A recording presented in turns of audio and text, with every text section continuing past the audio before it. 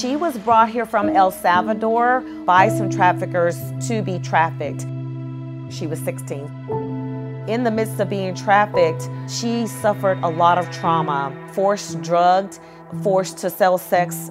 She said, "Miss Morgan, I stopped counting after 20 men."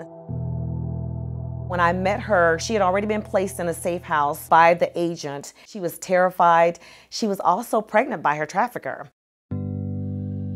As a victim assistance specialist, my job is to provide psychological 101 care, which means I'm making sure their basic needs are met, making sure they know they're safe, providing trauma-informed healing help and hope so that they can be willing to engage with law enforcement, because oftentimes they don't trust law enforcement. I visited her 3 times a week initially. I took her to appointments, helped her with finding employment, helped her with a baby shower. After we got her situated, she got a job. She decided to leave her safe home and get an apartment.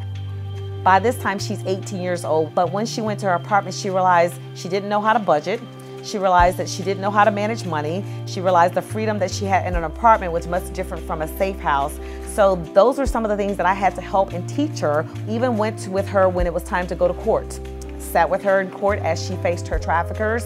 I will be a friendly face and I will just coach them in breathing, helping them with their posture, helping them to stay focused. I'm a safe place to look at. She made it through court successfully. She was able to testify, face her traffickers, but she survived it. And that young lady today is now again living in her own apartment. She has 2 children. She's living on her own with some transitional support, but not as intense. And she's learned a lot of great lessons, and we've been able to help her in some great ways. The Victim Assistance Program provides trauma-informed care for individuals that have been victimized, whether it's human trafficking, identity fraud.